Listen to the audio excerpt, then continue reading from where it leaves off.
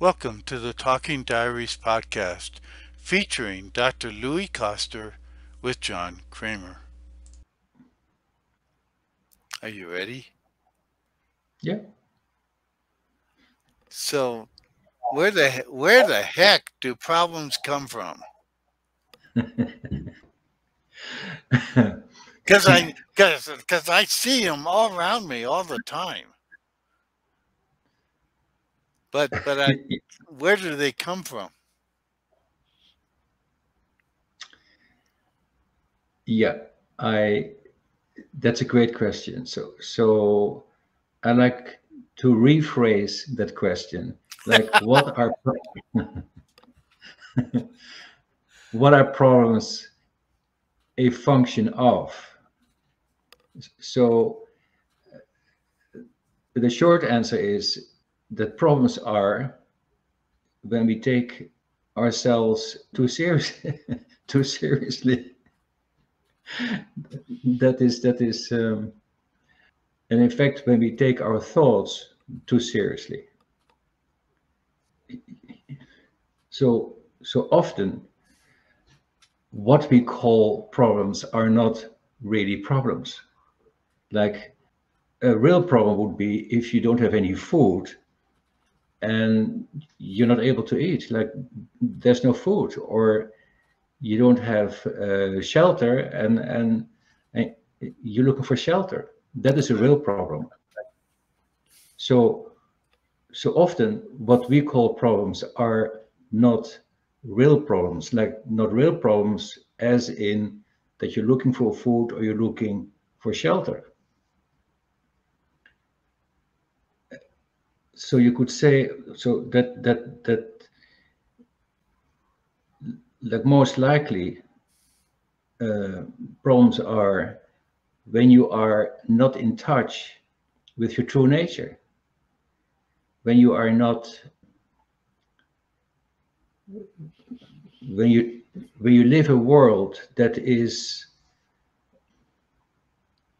the illusion of the thinking, when you identify yourself with the self that in fact does not exist.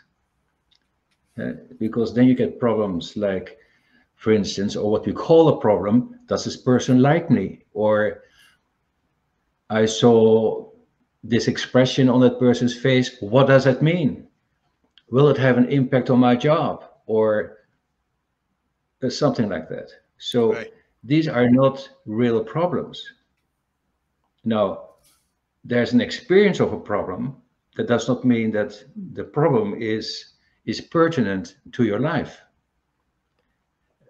So to make the distinction, I think is very, well, let's call it interesting, but also helpful, since in the recognition that some of the stuff that occurs for us, that occurs as a problem, might not be a real problem.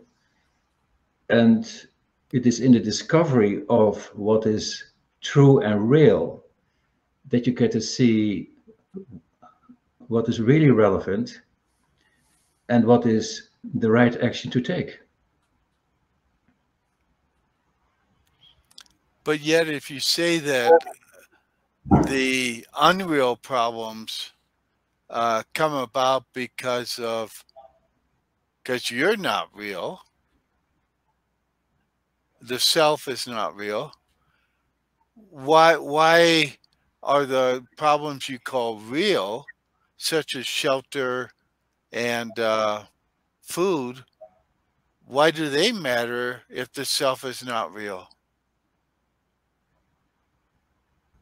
Okay, well, um, these problems matter because your life is at stake, because you that is a pertinent concern. So,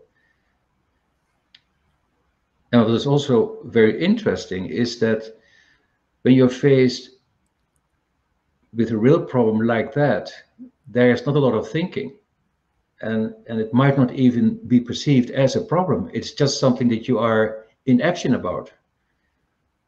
Okay.